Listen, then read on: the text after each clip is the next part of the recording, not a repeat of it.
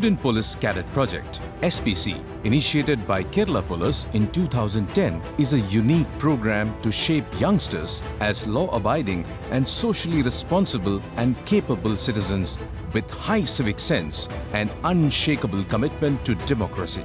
This well-designed 2-year-long training program for high school students encouraged them to develop physical fitness, discipline and team spirit through a plethora of activities as exercises, parade, route march, unarmed combat and yoga. They attend classes on personality development, Indian law and constitution and participation in community policing.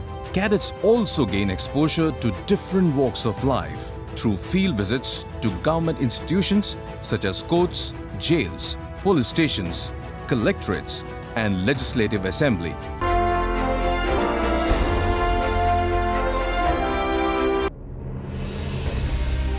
Since the beginning of humankind, exemplary men and women have been committed to promoting peace throughout the world.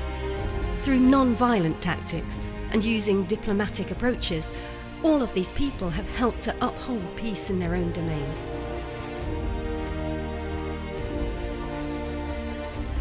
Amongst these different actions, sport has emerged as a powerful tool for peace building, as it has the ability to reconcile people and to advance the rights of entire nations. Even in the darkest moments in history, the values intrinsic in sport have enabled men and women to fraternize, engage in a truce.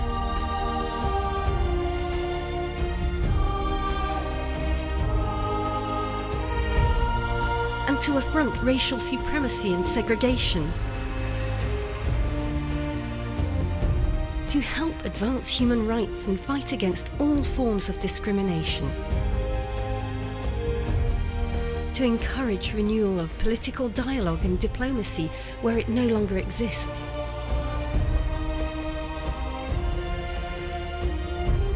To reconcile a people divided by apartheid and rebuild a nation.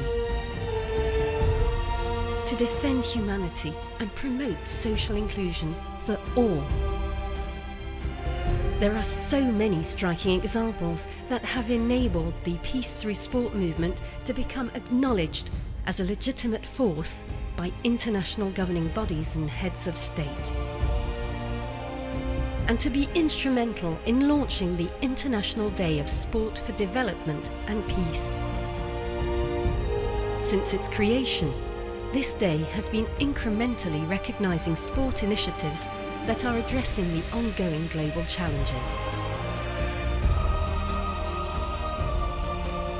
Faced with racism, gender inequality, economic crises, radicalisation, and humanitarian tragedies that threaten global stability.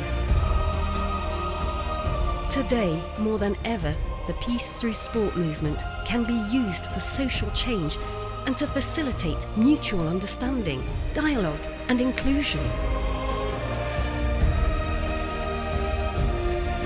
The values of sport alone can't resolve all problems, but these values offer a platform for world leaders, sport governing organisations and NGOs to foster the conditions needed for sustainable peace and to create a window of opportunity to give hope to future generations.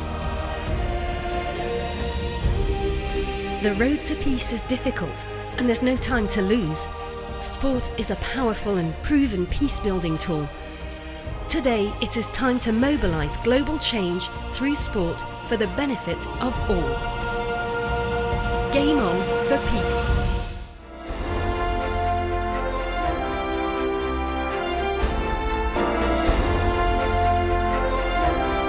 And our final nominee for NGO of the Year is Sports Coaching Foundation from India,